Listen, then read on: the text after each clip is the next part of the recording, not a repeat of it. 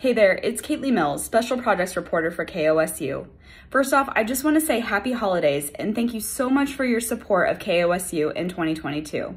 We're already starting to plan some projects in 2023, such as covering the legislative session, a special election, and some anniversaries of some really important Oklahoma dates.